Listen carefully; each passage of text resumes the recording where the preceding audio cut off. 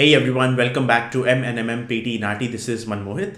Now guys, in today's video, I am going to share with you all about the describe image topic of the PTE exam. Important tips about this topic, what to do, what to avoid, all those kind of things. So I'm going to make this a very short video to the point, just so you guys know exactly what to do. And once you start doing those things, you can expect a full score for your describe image topic. Now, just before I proceed, if you need any sort of help and support with your PT or the NAATI exam, NAATI could be Hindi, Punjabi or Gujarati, you can message us on Instagram or Facebook. The links are there in the description, or just search for M&MM PTE NAATI and you will find us over there.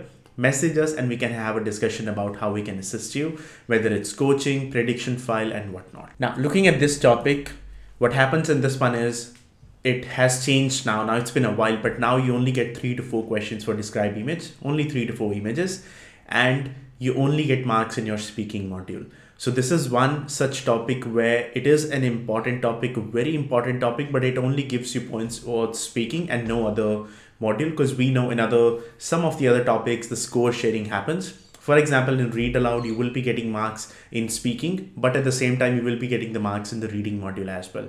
Here, it's only and purely in speaking.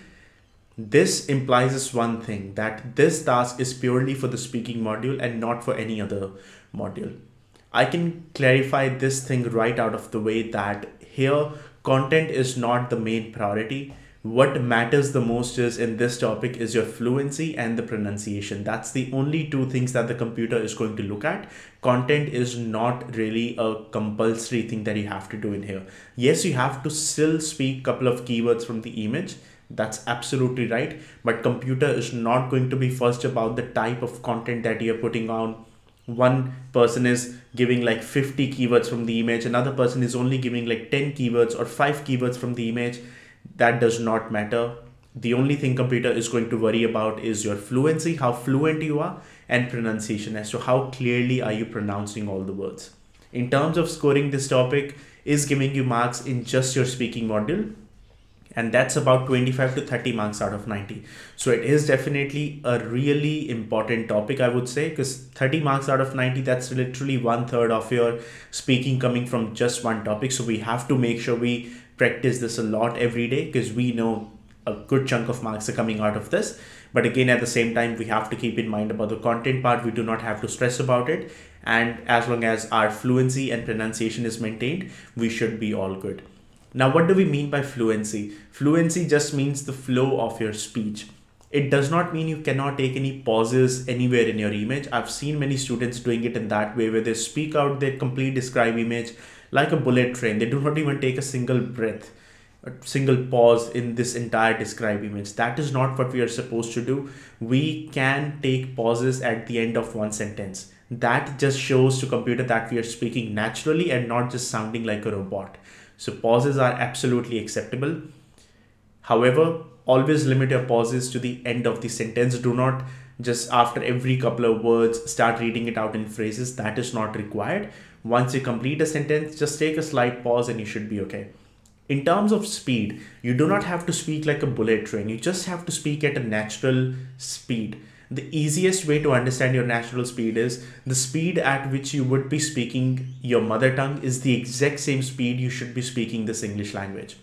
So the same speed that you speak with your friends or family in your own language is the exact same speed I would be speaking in my English language. Just copy the same speed and you should be okay. You don't have to deliberately increase or reduce your speed to get more marks. That is not required. In terms of volume, for the volume part, as in how loud you need to be, again, just speak at the natural volume. The easiest way to understand this part would be just consider the computer that is in front of you as your friend. Now, you know how close that computer it is to you.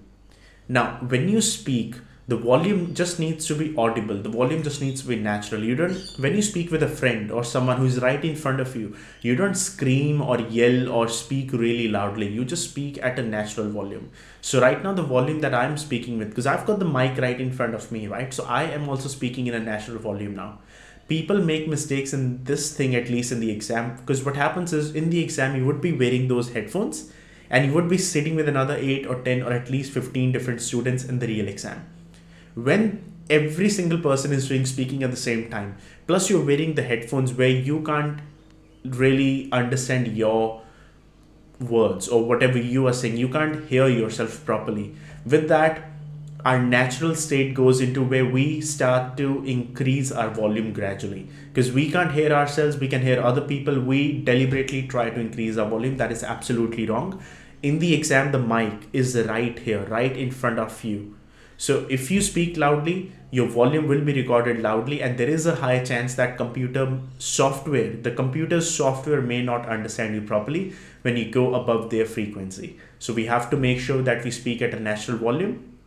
And like I said, we have to make sure we speak at a natural speed as well. And pronunciation is all about how clearly you can pronounce the words. The best way to do that would be, when you speak, just use your jaws. Open your mouth as wide as possible, just so that whatever words are coming out of your mouth, they are very clear and concise. The clarity is very important. I've seen some students, they speak with their mouth closed. This is one habit that we would have to change, especially in the speaking module, that you have to use your jaws, you have to open up your mouth wider, just so that all the words are coming out very clearly. So these were the few things that I wanted to share for the describe image topic. Now let's do one describe image together. So as you can see, I've got an image over here that is an exam image, and it could be any image, it does not matter. And then I've listed the template as well alongside it. So we are going to use this template. So that's the one that we provide. I would also be putting the link for this one in our description. You can pretty much just download that after it and memorize this one. As you can see, in this template, they've got 4 sentences. There are 4 sentences. You just have to memorize that. You don't have to change a single word out of it. The only thing we are going to change in the exam is just those categories, the bold words that have been written in that template. You just have to replace them with the keywords from the image itself, and you're going to be all good. Now in describe image, you do get 25 to 30 seconds to prepare for your image. You get 25 seconds, and afterwards you have to speak for 40 seconds on that particular describe image. So again, if they give you 40 seconds, it does not really mean that you have to speak for 40 seconds. You can, as long as you're speaking for at least 20 seconds, you are going to be all good in your describe image. You can even speak for 15 seconds. There's nothing wrong in that, but do not go beyond, do not go below 15 seconds, because if you're just speaking for 5 or 10 seconds, that just shows to the computer that you're not giving them enough content to work out with. So I would at least give them 15 to 20 seconds worth of content, and I should be all good with that. So as you can see the image over here, now there's so much content written on this image. I'm not even going to look at that. My job in describe image, like I said, content is not important. My job in describe image is to keep my content as simple as I can. When I look at this image, my very first thing that I'm going to look at is the colors that are given in the image. Now, even though they haven't written the words of the colors over here, but at least I can see that it's a colorful image. Even if this image was a black and white image, I would still go with those 2 colors, which is black and white. Here, what I can do is I can go with the color blue, I can go with the color green, I can go with the color brown. So blue, green, brown. There's yellow in there. There's also the black color, like the outlines that you can see. There's also white color of the text that is given over here. So if you see, I don't even have to think of the categories that are given there in the image, like the sunlight, auto and factory emissions, all that stuff. It's not really required, because I can just play around with my colors and I should be all good. If you look in the template, it says category 1, 2, 3, and 4. That means we just need 4 categories out of the image and we should be all good. I'm going to keep it as simple as I can. So what I'm going to pick is, I'm just going to pick the colors from this image. So I'm just going to go with blue, green, brown, and yellow. That's it. And with that, I would be able to complete my describe image. If you look at the template now, the very first sentence, the image describes some important information. That's it.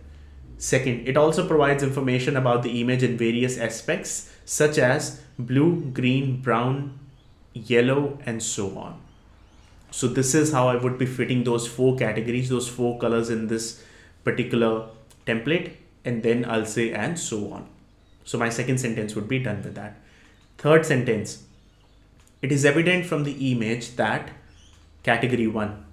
Here I can just repeat the categories, that is absolutely fine. You can say some different categories, there's nothing wrong in that. But again, to keep it simple, I'm just going to say the same words again, and it is absolutely correct. It is evident from the image that blue is on the left hand side of the image, whereas on the other hand, green is on the right hand side of the image. Now, if you look at the image carefully, there's nothing like blue is on the left or green is on the right. But I did say that in the template. Again, like I said, computer is not really bothered about the content part. They just want to see how fluently you speak and how well you can pronounce all the words. And my final fourth sentence would be, in conclusion, we can see that brown is at the top of the image, whereas on the other hand, yellow is at the bottom of the image. Or you can just say it the other way around. That is absolutely fine. So now what I'll do is I'll just speak out all these 4 sentences in a row, in a sequence, as to how exactly I would be speaking that in my real exam. This image describes some important information. It also provides information about the image in various aspects such as blue, green, brown, yellow, and so on. It is evident from the image that blue is on the left hand side of the image, whereas on the other hand, brown is on the right hand side of the image. In conclusion, we can see that green is at the top of the image, whereas on the other hand, yellow is at the bottom of the image. And job done. So this is what I would be doing in my real exam as well for every single image. So even if you get 3 or 4 images in the exam, I'm not going to change my template for every single image in the exam. I'm just going to still stick with the same template, and I'm still going to just pick a couple of keywords, couple of colors from the image, fit that in the template, speak my answer fluently and pronounce all the words correctly. And with that, I would be getting a full score in my describe image, which would be 25 to 30 marks out of 90, depending on how many images do I get in the exam. I hope this video was helpful. If you have got any questions, feel free to put them down in the comment section below, and me and Mohit can reply to you guys as quickly as possible. If you have any sort of questions, or if you need any sort of help or assistance with your preparation for the PT or the NAATI exam, Hindi, Punjabi or Gujarati, feel free to get in touch with us on Instagram or Facebook. Links are there in the description, and we can have a discussion around the same. All the best. If you have got your exams coming soon, I wish you all the luck. Stay safe, and I will see you all in the next video.